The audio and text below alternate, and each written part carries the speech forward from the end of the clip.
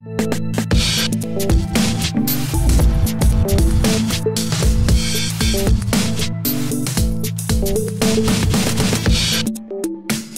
welcome to the stage, Edna Piranha.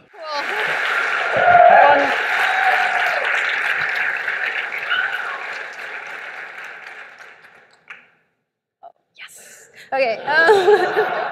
I just discovered that it had a sparkle thing, and I thought that was fun. So I will tell you the story of how this started last May in 2013 and how it became what it is now, which none of it was planned. A colleague and I, Soleil, decided to whip together a concept because I work on a lot of chat experiments. So I always get all my friends to test out all my stupid chat things, and they're always really weird, and they have embedded media, and they do weird things, and they're not meant to make money, they're just silly ideas. And she was doing a lot of WebRTC stuff, so I was like, hey, do you think if I write a message and I hit enter, you could just get some frames of the person's face when they send that message, and then we can do an animated GIF? She's like, I don't see why not. So we whipped it together. She gave me her stuff, and then I integrated it into my app, and then that's how it was. It was just between a couple people at Mozilla and some other friends just playing around with it. And then eventually, I didn't talk about it publicly to anyone until I introduced it officially at Real Time Conf last year in October. And then the hacker community got into it, and then someone posted it on Hacker News, and then in like Reddit, and then like the next, I think it was like October 11th and to 13th, there was over 3,000 people in one day that visited the site, and it was just scrolling with all these faces and stuff, and that's Soleil and I. So that's all it was, and it was just a single channel, and it was just a mess. And then there was jokes about how Silicon Valley shut down for 2 days because they were just trapped into this system, and then everyone was talking about how they were addicted and how could they get themselves off of this, and no one was sleeping, and it was surreal. But then I had to kind of deal with it. And I was like so excited because I had to like deal with the server and then all these people coming in and all these famous people. And then it wasn't too bad. Surprisingly, we were expecting some genitalia to show up. And I think I've only ever seen 3 penises on there. And I'm like, that's not bad. I guess they're getting soft. But it's like, I think one didn't show up for 3 hours, and we're like, yeah, you think it would show up the first 10 minutes, but, and then we kept it this way, and I just didn't want to build like an IRC clone. Like I didn't want to build a thing with channels because I'm a proponent of less features so that you can focus on making the best out of what you have. But it also didn't have authentication because you just sign in and start typing. But your face would be on there, so that became the form of identification. And then I had to sort of decide why I wouldn't put channels. And this is the problem.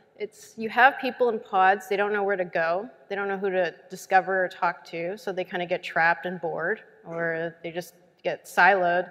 And then how are you going to handle that? So I just didn't want to deal with that. This was just a fun project. So I forced everyone to be in a single room, and they had to deal with each other. And that room can't have millions of people at the same time. It probably has some sort of Dunbar number going on where it's like, oh, it can only ideally fit this many people a day, and that's how it is. It can't scale. Human relationships don't scale. You don't have 5,000 best friends. You have, like 10 that you keep in touch with. So to manage that, sometimes you get obnoxious people coming in and hiding their camera. So they have to have it on the post, but they would put tape over it, or they would just face it somewhere else, like a ceiling, and say really rude things. So we said, well, let's mute them. So the idea is that the muting is on your client side.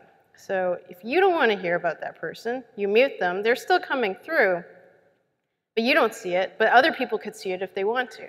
And it caused this like weird relationship, but for some reason it really worked, and it was such a simple idea, and all the regulars ended up becoming really good friends on there, and then suddenly people were meeting up.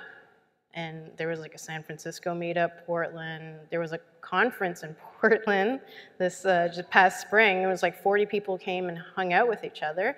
Then there was one in New York, and Clay Shirky was part of that one too.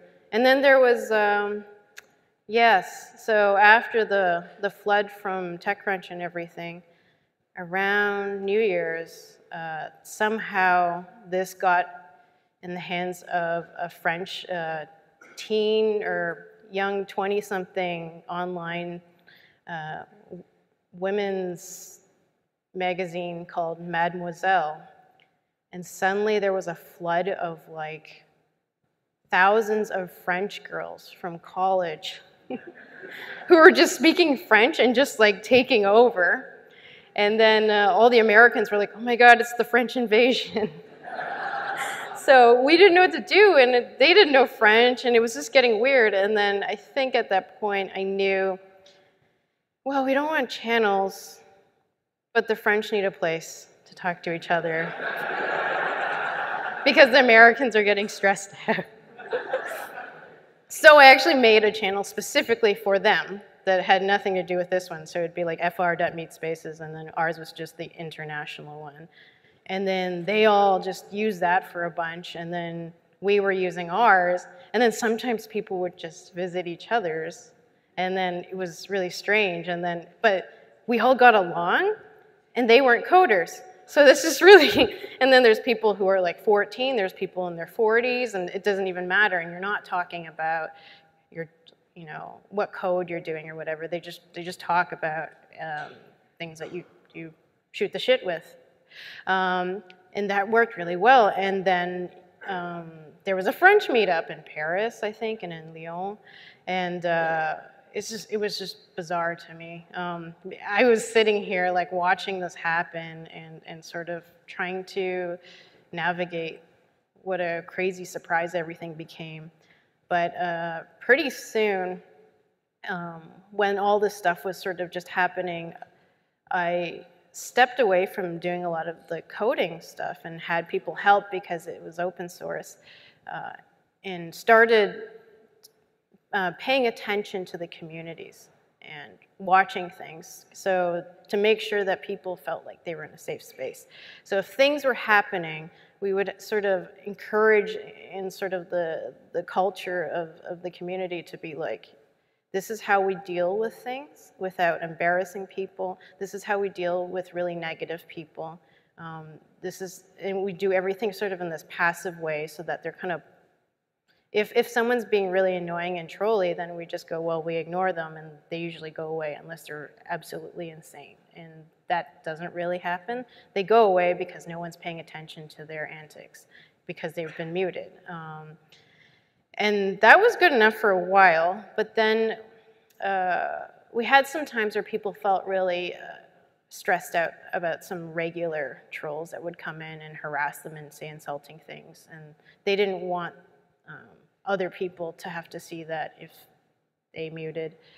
So it took a while. I debated it. So we have a temporary hell ban, which you need, there's trusted people that are admins that can ban someone's fingerprint for 1 hour, and they won't even know. They'll still see their messages come through, but no one else will see it for 1 hour. And why we say 1 hour, not forever? Because we always give people a chance. They might come back later and be part of the community, and you never know. Because sometimes people just act like that because they're scared and they don't know what to do, so they just do the most obnoxious thing. I mean, I used to do that, so. And we, you know, yeah, so that's how it's been, and I think people were really fascinated by how basic the system was, but how effective it was, and how we created really, really close friendships between all these people who have busy lives and have different interests. And now we have things where there are artists, like painters, and then there's coders, and painters like, I want to learn more about coding now because you guys code. So then they teach them how to code. And then they go, I want to learn about watercolors. I can teach you how to watercolor. And it just happens naturally. Like, I don't have to be there to monitor that. But I guess one of the questions is, if this was forked, so you can take the code and set it up, and you ran your own thing, would it have the exact same community, or would it be different? I don't really know. Someone will have to tell me how that works and what kind of community they get out of it. Part of me feels in my gut that this community is sort of around the kind of people that I would like to be around, so I might be influencing that community. I don't know if like a Republican conservative community of Meatspacers on their other fork would actually work in a different way, but they probably, you know, we wouldn't, I don't know, like it's so new, and I think like this is becoming interesting to even therapists and people, like this whole showing a face to communicate, not needing to do things like sign in with Twitter, Facebook, and go through this whole process. There's no tracking. And another really important thing with these messages is that they're ephemeral, so they disappear after 10 minutes. So that it's almost like a real conversation. There's no archive or anything. And anyone can listen in on the public socket, so they could listen to the messages and save them themselves or something. So when you say things on there, you have to be aware that anybody could be watching. And the way it works, because the pictures go one after the other on one side, we started making games. So we were entertained with this accidental game that we made where you do half of your face and someone finishes the other half, and then they like move their mouth and it looks really funny. And sometimes they did other stuff. And it was just like creative ways of sort of doing that stuff. And sometimes they would continue the rest of the body, but they couldn't do the feet, so you would just do this at the bottom. So that was fun. They also did things where they would take messages, this is by Ryan, they would take messages that were from Meatspace, and then the GIF, and you would have to figure out which one he actually said. So these are all just like projects that they would do based on the information they could get, and they would make bookmarklets and little clever things, and bots, so you could, you know, make a bot that brought in pictures and stuff. This is Jordan, and he basically, I guess, figured, like, I guess people chose, but he would mark every location that a Meatspacer was that, you know, wanted to give that information. So you can see how it's generally in the Western Europe and North America sort of area. And the meetups actually have a page where they're going to have a 1-year anniversary in San Francisco. And yeah, it's just crazy. Like it's so great that this is happening, that we have hope that there's really cool things you can do with the internet that make people feel good and want to build things, and they don't have to be awesome at anything in particular, because someone is there in the network to help them get there.